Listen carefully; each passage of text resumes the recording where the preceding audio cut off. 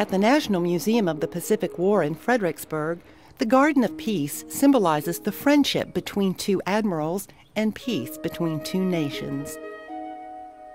The museum was founded in 1968 to honor Fleet Admiral Chester Nimitz in his birthplace and all those who served in the Pacific in World War II. In his early career, Nimitz met Japanese Admiral Togo, a friendship that continued until Togo's death in 1934.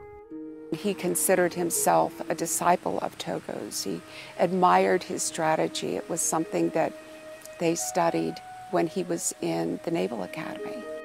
In response to Nimitz's contributions to the Japanese in honor of Togo, Japanese admirals and others raised funds to create the Garden of Peace. Douglas Hubbard, then executive director of the museum, was encouraged by President Johnson to initiate the proposal to the Japanese. They were very receptive to helping establish this wonderful, serene park of peace as a symbol of their respect for Admiral Nimitz and as a gift to the American people. Garden designer Taketora Saito, esteemed for his work in Japan, brought to Fredericksburg a design that acknowledged the two men's friendship and respect.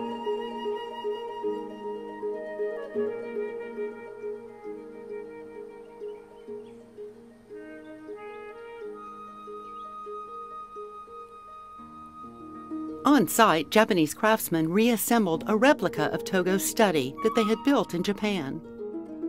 Like the original, they constructed it with pegs instead of nails. Saito worked alongside Fredericksburg gardeners, many who donated plants from their gardens. In their work, they celebrated a common ground shared by all cultures, a garden to refresh, soothe, and connect to the land and familial history. There are three main elements in the garden. The elements are the stones, the water, and the plants. The gravel represents the infinite ocean, and the stones in the center form islands. And then the pattern is raked to represent waves. We have a circular pattern in the center that represents a water funnel, and that was in the original architectural drafting. And that moves from place to place according to Mr. Saito's request. So we move it around. As we rake, we move it to different areas. The stones on the island and in Japanese tradition are much more important than anything else in the landscape design. The stones with their lichen are representative of tradition and ancestors and age. And when people come into the garden, Mr. Saito said, "Stop and visit with the stones." That was one thing he'd asked.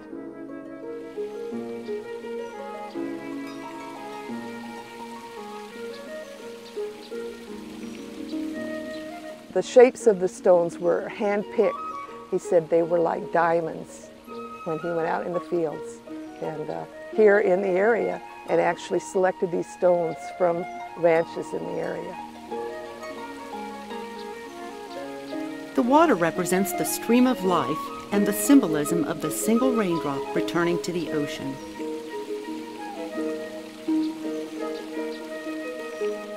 The pond is Ishi no Iki. It's pond of one heart or loyalty. And that was the friendship and the unity of Admiral Nimitz and Admiral Togo.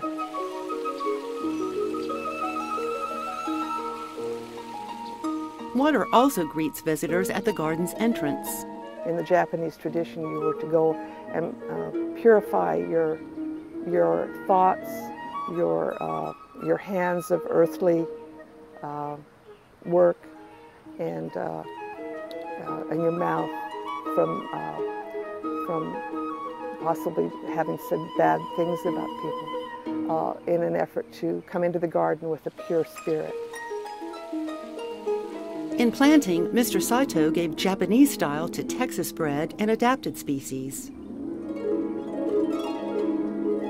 He chose foliar textures and colors to correspond and to play off each other. Understory specimens are shaped to make little clouds in the landscape. Mr. Saito wanted each plant to make its individual statement, even while blending with its companions. Along the borders, he planted monkey grass, called tiger's whiskers in Japan. The Japanese technique, compact and neat, is labor-intensive. We try to maintain the garden in the traditional style that Mr. Saito requested. Karen spends hours with the pruners to maintain structural serenity and a sense of order to each plant's commitment to the garden.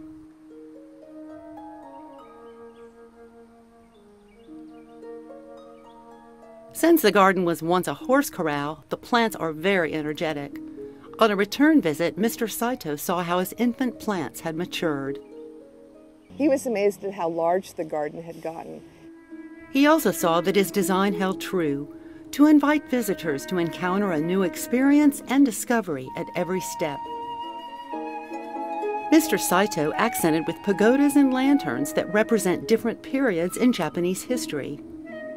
They didn't want to do what they called Japaneseism, in that they didn't want to have too many elements. They wanted it to be a very traditional and elegant blending of Japanese tradition, rather than just plopping a pagoda here and saying, oh, this is Japanese. Many visitors to the Garden of Peace were born long after World War II. But from gardeners to students of history to romantics proposing marriage, the rhythm and harmony of Mr. Saito's garden is a legacy to unite every generation.